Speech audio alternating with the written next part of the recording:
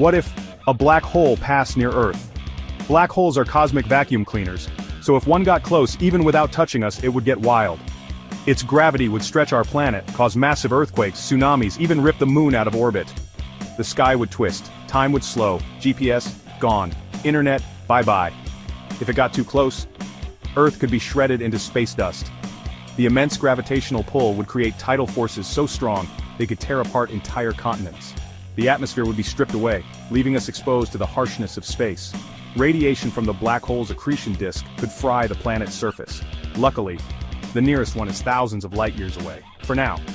But the universe is always in motion, and who knows what the future holds. Follow for more cosmic what-ifs.